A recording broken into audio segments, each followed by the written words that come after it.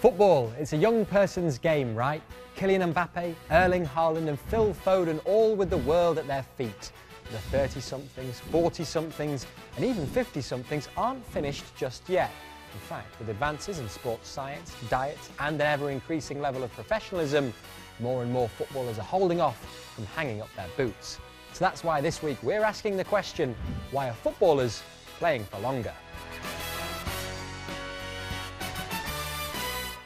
Hello there and welcome to Football Now. I'm Sam Ashu in Doha. Age is just a number is a phrase that often comes up when international sportsmen and women reach what is referred to as the veteran stage. Football is one of the few industries where you could actually be called a veteran at just 30 years old. Take a look at this group of players who are still doing the business in the 2021-22 season. Not a teenager amongst them. The star-studded lineup including Zlatan Ibrahimovic and Gigi Buffon, a pair of 40-somethings, both still competing in Italy at different ends of the pitch, although there is still one young man amongst them. Now, back in March, the 37-year-old Cristiano Ronaldo scored the 59th hat-trick of his career in a season which saw him go past the landmark figure of 800 goals in professional football. Elsewhere, Tom Brady, Serena Williams, Roger Federer and Rafael Nadal, meanwhile, are still competing at the top of their respective sports. But what is the peak age for a footballer? I think if you're a striker, I think you're better early 20s, probably 20 to 24, 25. That's when you seem to be dynamic and your pace is frightening. I think as a midfielder, that might be 25, 26 to 30, 31.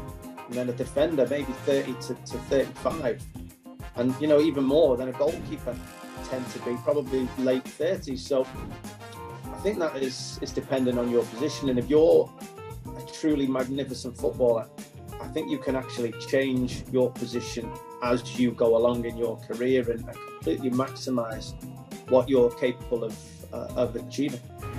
Now, you might have heard the phrase, his legs have gone in football, to describe a player who can no longer compete at the same pace and level that they were used to. But whilst you lose some of the abilities as you get older, mainly pace, there are one or two qualities that you pick up along the way.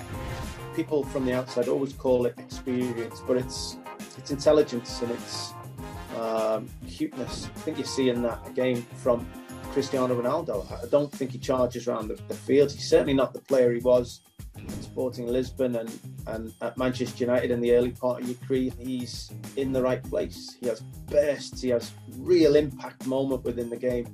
And that is also what helps him then prepare for the next game, because he's not ran 13, 14 kilometres in a game. He's give you a good 10 and a half, and it's maximum bursts within that. So I think he is the model of what footballers should try to be. Another factor in why footballers are playing for longer could be down to lifestyle choices.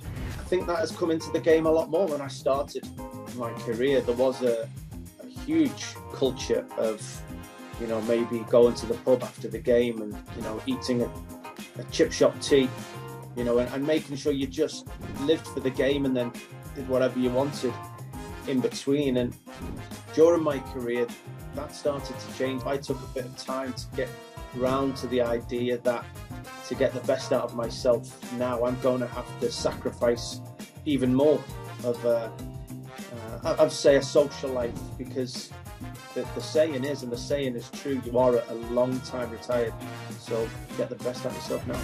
Now, what were you doing in 1986? If your name is Kazuyoshi Miura, then the answer could be making your debut for the Brazilian side Santos. 36 years later, and the man known affectionately as King Kazu is still playing. He's now into his 5th decade in the game, and the Japanese international became the oldest player to play in the highest division of a nation's league in 2020, when he played for Yokohama FC at the age of 53. He did something very unusual for Japanese people, basically, not even Japanese sport, but Japanese life. He left school, a steady school, at 15.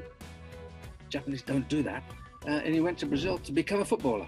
Then the J-League was formed in 1993, and his team also won the first 2 J-League titles.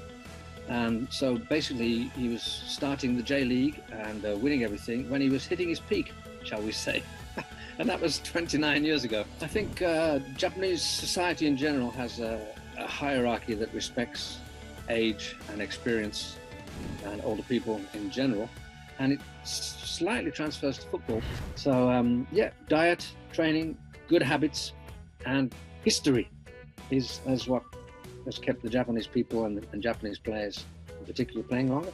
The women's game has also got some extraordinary characters who played at the highest level until well into their 30s and even 40s. The most famous of those is probably Carly Lloyd. The American forward went out on a high shortly after last year's Olympics in Tokyo when, at the age of 39, she became the highest goal scorer in Olympics history. She scored twice in the bronze medal match against Australia. Brazilian Formiga is aged 44 years young and was still playing last season at Sao Paulo.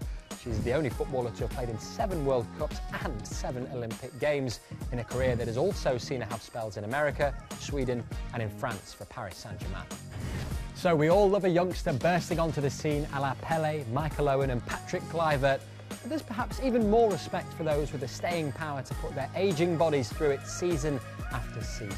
Do let us know who you think is the best of the oldies using the hashtag FootballNowCareers, and we'll see you next time for more Football Now.